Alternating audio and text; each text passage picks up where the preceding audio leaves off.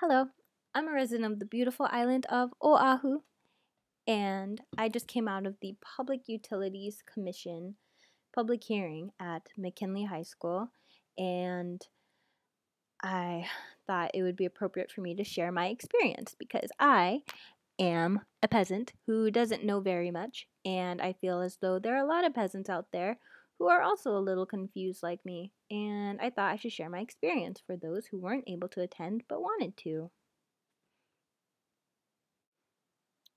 First of all, it is my opinion that it was a little confusing, and the confusion began actually with the location of the hearing itself.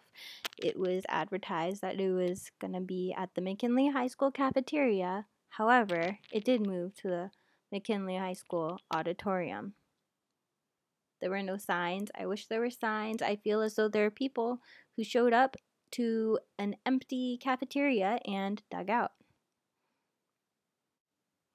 So I'm here trying to separate facts from fiction because that was a lot to take in at this meeting, guys. It was awfully confusing.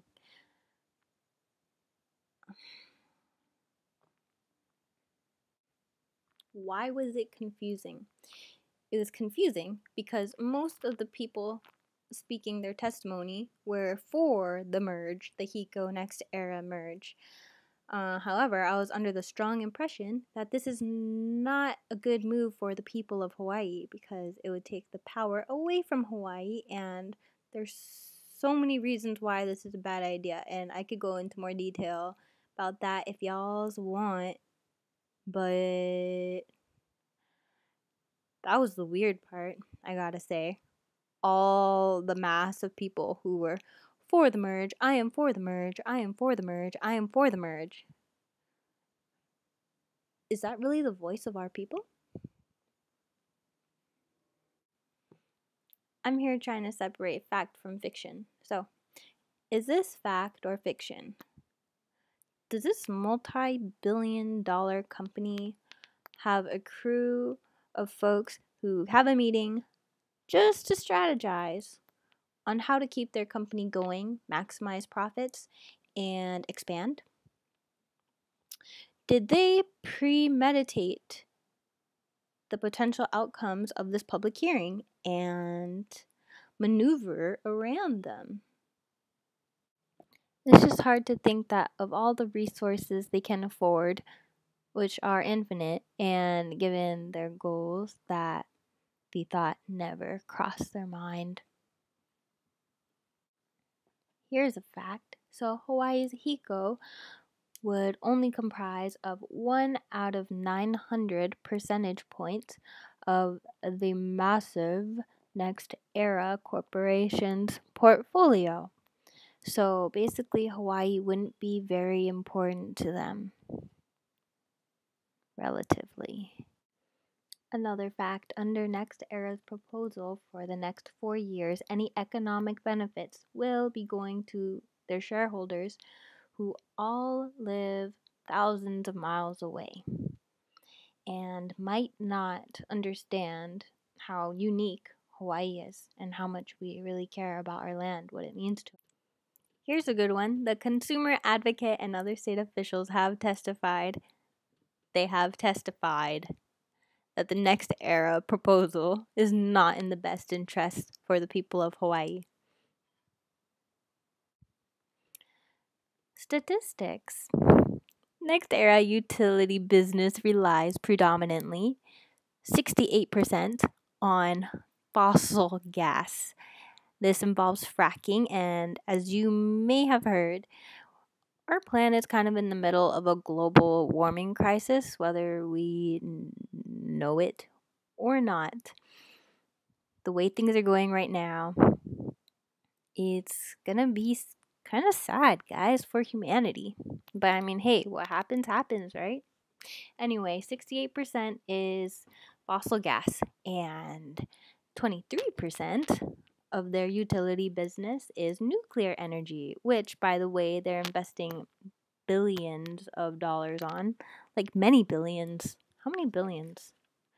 Lots of billions. 20 billion to nuclear plants and $500 million a year to fracking. Anyway, 68% fossil gas, 23% nuclear energy, and less than 1% solar. And being that they're a company based in Florida with some of the biggest mass in our country, and given that just 1% they choose to utilize for solar is more than odd. It is suspect. It's gravely suspect and scary, man. I laugh because it's easier to laugh than cry.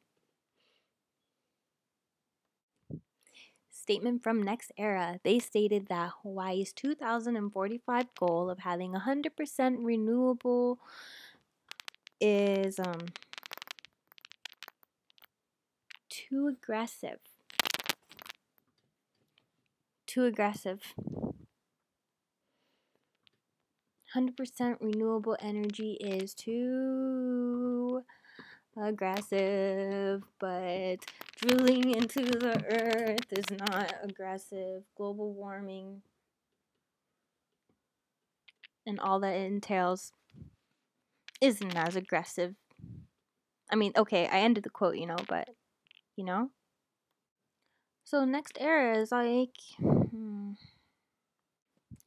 so this company is making, so this corporation is making all these big moves, $50 million here, $20 billion toward nuclear plants.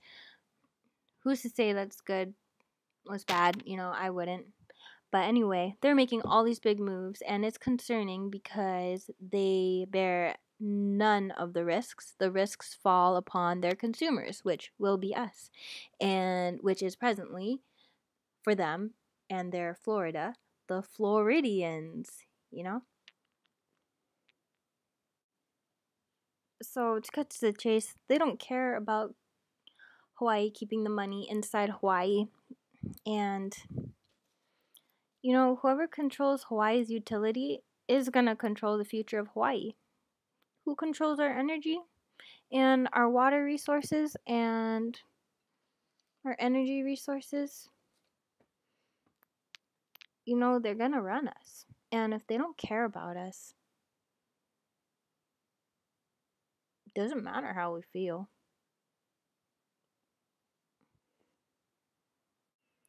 Public-owned utilities is an option. We don't need to go to a private utility option.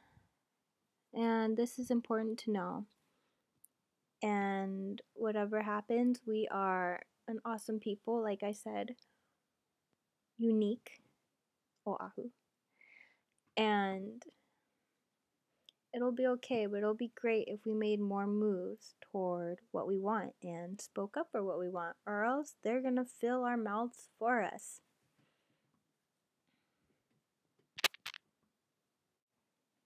Thank you for listening to my video. I hope it was more informative than you expected. And if anyone has anything to say to make me less confused about the situation and more at ease, I highly encourage it. And cheers to everyone. I love you, Hawaii. And let's love each other, okay? Be strong and speak up for what we believe in. It's the only way we're gonna get what we want in our hearts.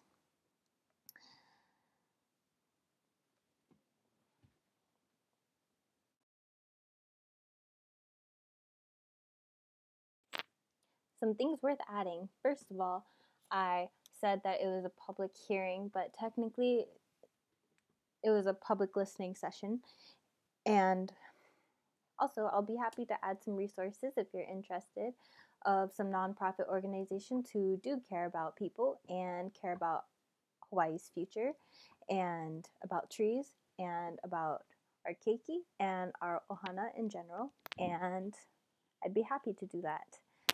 And have a wonderful October and a safe and fun